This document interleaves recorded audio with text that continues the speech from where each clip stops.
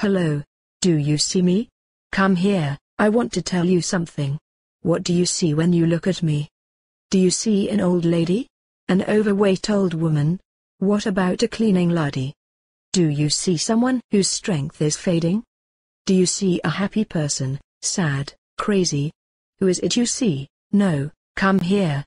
Don't leave. Do you know who God sees?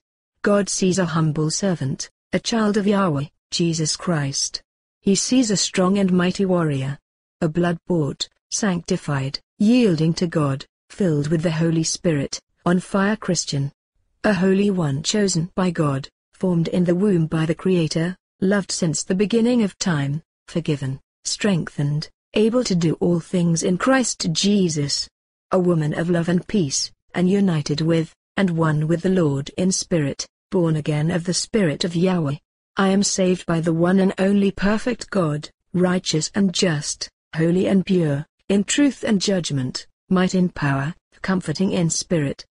The Savior of the world, the Prince of Peace, the sacrificial Lamb of God, the King of the Jews, Light of the world, Bread of life, eternally steadfast and long-suffering, utterly and completely full of love and grace, God's Son who stands alone in Himself, omnipotent Son of Man wounded for our transgressions, died, rose again and is now at the right hand of God the Father. Son of God, Yahweh the Father, and Holy Spirit are one. He's unique. He's the way, the truth, and the life, permanent, never forsaking, calling you to Him. He's the Redeemer of my soul and spirit, the resurrected one who is complete.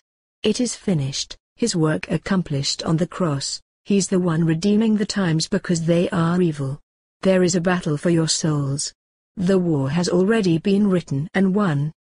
But you alone, given free will, have to choose. Will it be Jesus and heaven? Or will it be unbelief, unrepentance, and hell? Today you must choose whom you will serve, Jesus or yourself.